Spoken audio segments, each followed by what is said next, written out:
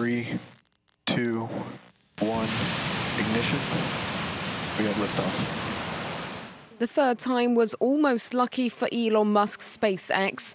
The company hoping to one day fly passengers to Mars saw its latest Starship prototype take off on Wednesday. After reaching its target height of 10 kilometers, serial number X switched off its three methane-burning Raptor engines before moving into a horizontal position for the drop to the ground. The descent is supposed to simulate how future Starships will re-enter the Earth's atmosphere from orbit. SN-10 touched down in one piece in Boca Chica, Texas, which was immediately lauded by Musk in a tweet.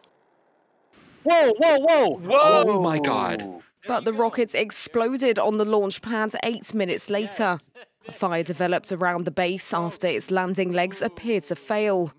After two previous crash landings, SpaceX will nevertheless be encouraged by the high-altitude test, which saw a successful execution of in-flight maneuvers and a reasonably soft landing.